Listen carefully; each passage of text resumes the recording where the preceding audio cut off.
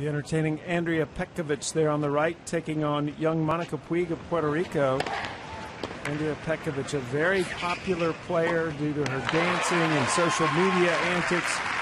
But Puig started the match out very strongly, winning the first set 6-3, very determined to take out Petkovic. Petkovic has had a lot of injuries over the past couple of years, a back injury, an ankle injury, a knee injury.